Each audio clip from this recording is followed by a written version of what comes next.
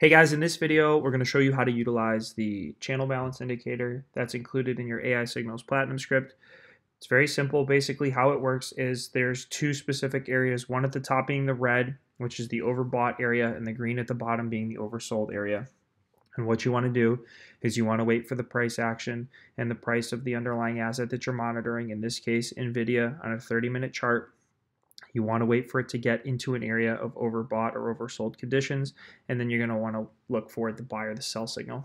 What happens is, basically, NVIDIA goes into an oversold condition. It'll come down into this green area here. So the lighter the green color here, or the lighter the opacity, it's the less oversold it is. And then the darker the color gets, or the brighter the color gets as it gets outside, will indicate it's more oversold. And the inverse is true at the top, so it'll be overbought. So in this area here, we can see that the sell signal was triggered on January 11th, rides down, gets into this oversold area here, and then throws a buy, and then rides it up, and then it kind of ping pongs. Now it's back up into the overbought area, sell signal's triggered, and you're on the way down.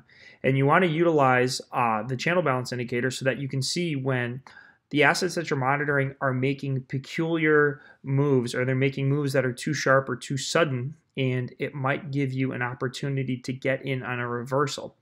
And the main way to use the channel balance indicator is once it pierces through the bottom area, so if it really goes into an oversold before the buy signal comes up, is obviously you can sell option premium, or you can try to time the reverse by buying the stock outright, or you can look to get an entry point better than you would have before, because even before the buy signal comes up, when you have the Platinum script and you know it goes into an oversold condition like this one, so before the buy even comes up, you could play it off this candle here, and you could buy early. So before you have to wait, and this was the next day, so before it turns back into a buy on the next day, you could buy it before, knowing that it's already in an oversold area, and then that will get you into the trade earlier. So that's how you use the channel balance indicator. If you have any questions, please shoot us an email. Happy to help.